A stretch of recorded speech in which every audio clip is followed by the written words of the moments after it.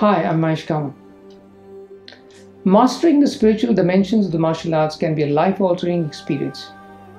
Martial arts classically were built on relationships, student-teacher relationships and student-student relationships. So why is this relationship so different from that of a high school teacher and his student or a soccer coach and his player?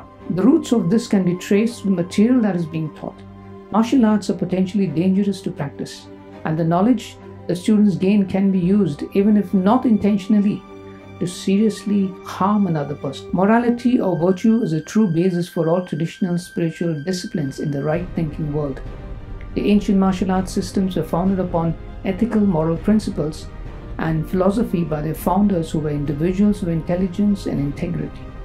Virtuousness can be considered right heart, right thinking. Students were taught about this and they were expected to become virtuous. What is virtuousness? Virtuousness is the quality of doing what is right and avoiding what is wrong.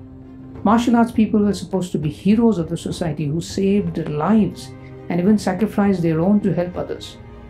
Martial arts training without morals teaching can lead certain students to become arrogant and aggressive, making them into bullies who use their skills for evil purposes. Now, let's study a bit of a training segment called kumite training. Kumite is the exchange of techniques like punches, kicks, etc. and checking the effectiveness of one's speed and timing. Observe closely the standing posture, ready and relaxed at the same time. Now from here they will practice a single reverse punch delivery with footwork. The lead foot extends forward and the reverse fist makes contact with the partner's abdominal area. There is control in a punch. Notice the withdrawing of the fist quickly after a light body contact.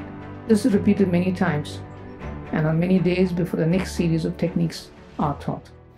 There was once a martial arts master who decided to take his students for a moonlight walk. So they started walking in the forest, and as they walked, the moon was bright up in the sky. There was a spring in the forest, bubbling spring, sometimes slow, sometimes fast, meandering its way through the forest. The master said, "Look at the reflection. What is it?" One quick thinking student said, "Oh, it's the moon." Master said, "It's not the moon, it's the reflection of the moon, though we think it's the moon."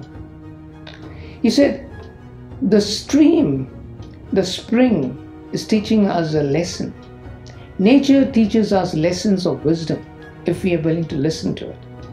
Sometimes in life we perceive what we want to see, and sometimes in life we keep looking at the reflection but miss the reality and the real thing." In this video, I've touched a little bit on the spiritual dimension of the martial arts.